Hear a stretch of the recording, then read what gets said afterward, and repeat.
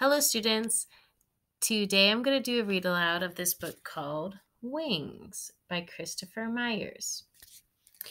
Before I start, I want to let you know that tomorrow is Friday and it's the first weekday of our spring break. So tomorrow I won't be doing a read aloud.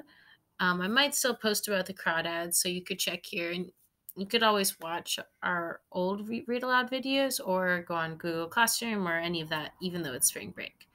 I'll still be talking to your parents a bit, and if you need anything or have any worries, you could still send me a text or call me.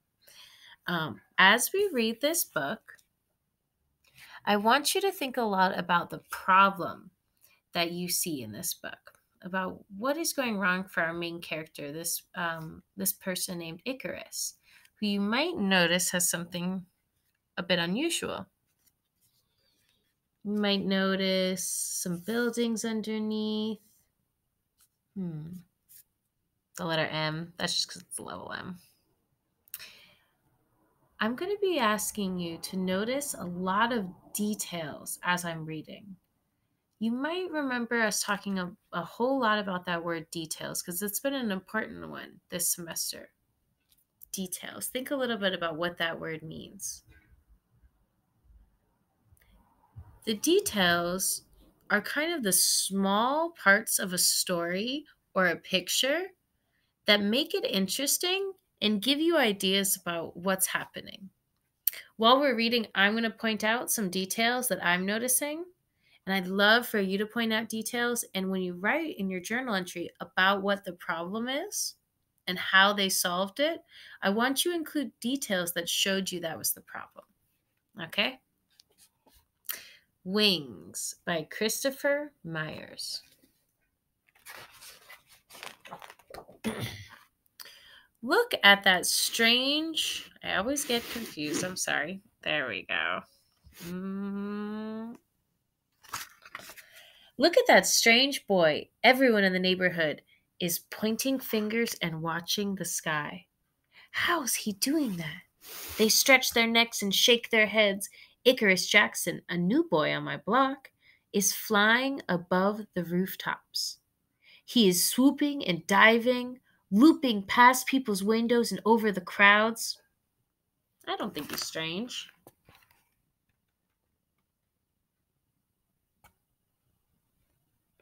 So I noticed one detail in the picture about what everyone's doing.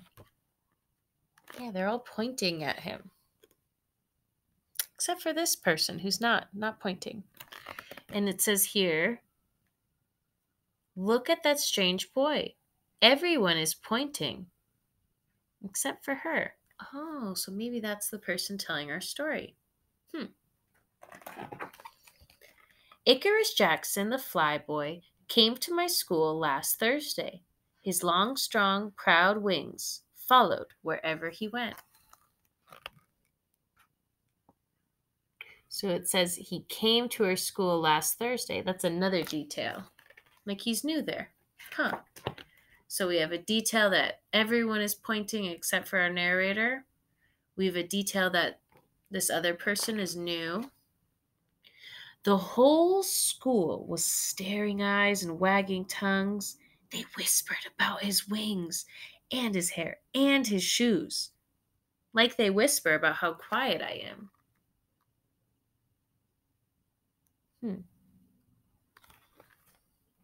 We can notice details in the pictures and in the words. Our teacher complained that the other kids couldn't help but gawk and stare. Our teacher said that Icarus's wings blocked the blackboard and made it hard for the students to pay attention.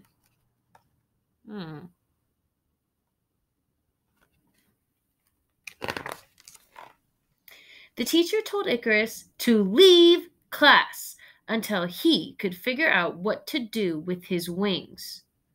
He left the room quietly, dragging his feathers behind him. One boy snickered.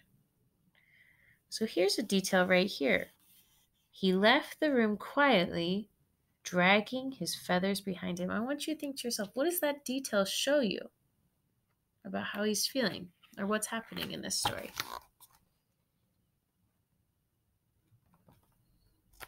Sorry, sometimes I'm so bad at that. It's hard to show the picture well. At recess, the snicker grew into a giggle and spread across the playground. Soon all the kids were laughing at Icarus Jackson's useless wings. I thought that if he flew just once, everybody would stop laughing.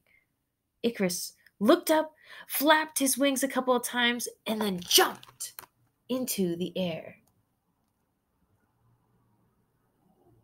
What made him jump into the air and fly? What detail did you notice?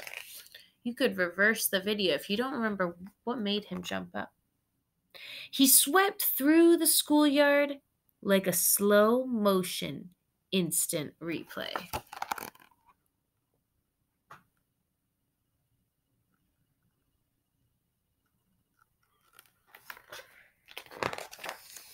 But the other kids were not impressed. One girl grabbed the basketball. A boy stuffed the handball in his pocket. Somebody nagged. Nobody likes a show off.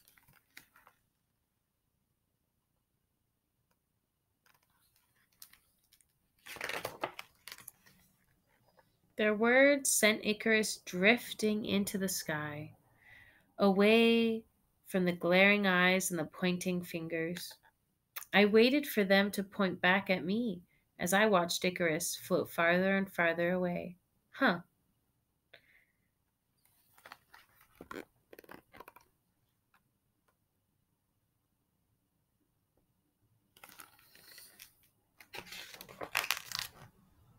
Walking home from school, I knew how he felt, how lonely he must be.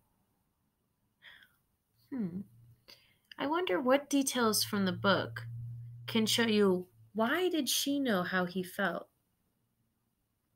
Why does she know what it's like to get teased?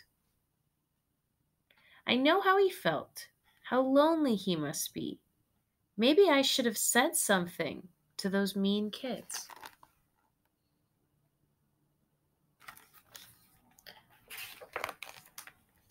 I ran through the streets with my eyes to the sky, searching the clouds for Icarus.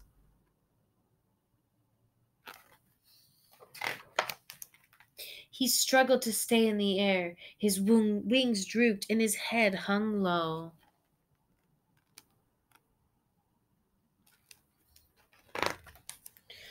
He landed heavily on the edge of a building and sat with the pigeons. Pigeons don't make fun of people. And why was that a good spot? Why did he want to be here and not somewhere else? You can think of the details you heard in here and know the answer to that. A policeman passing by blew his whistle. Tweet, tweet!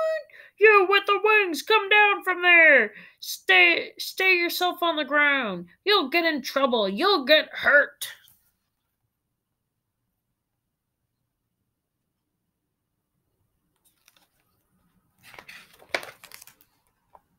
It seemed to me Icarus was already in trouble and hurt. Could the policeman put him in jail for flying? For being too different?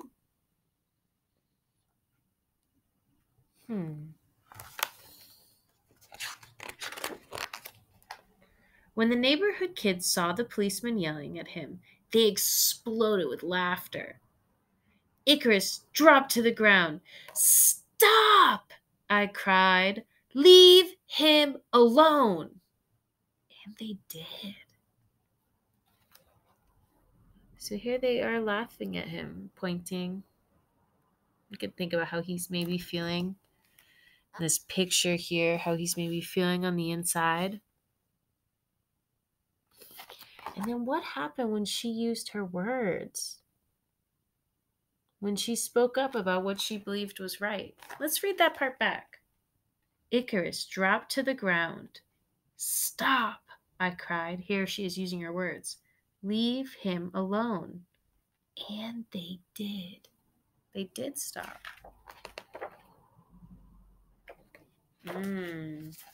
Look at the way that she's fire on the inside. And he's fire on the outside. That's kind of cool.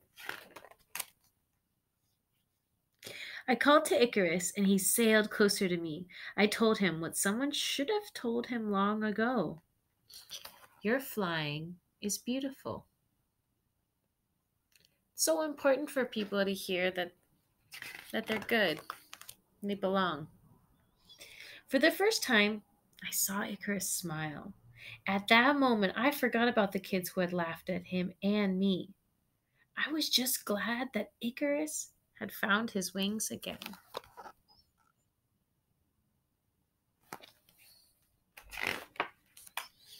Look at that amazing boy, I called to all the people on the street as I pointed to my new friend Icarus swirling through the sky. Here's our happy narrator, and here's our character Icarus. The end. And it says, "Let your spirit soar." Oh, I really like that book. I really like the art in it a lot. I think it's really beautiful. I would really be excited to read what you all thought about it. Please go to Google Classroom or look at the question in the comments of this video or on your grown-up cell phone. You can write your response by hand or you can type it on the computer, okay? There were so many details in that book, and the details, it helped make the story really interesting to read, and it helped me understand who these characters were. Even though it wasn't that long of a story, it gave me extra information. I want you to think about what those details were. You could watch this video again as many times as you like, okay? I'm going to miss making videos for you next week. I'm going to spend the time talking to your parents, searching for good new read aloud books because I need more, and walking my dog, and hopefully doing a little gardening if it's not too rainy. I would love for you to write and tell me what you're going to spend your week off doing. Big hug. Please stay safe. Please take care of each other and help your family however you can. Miss you.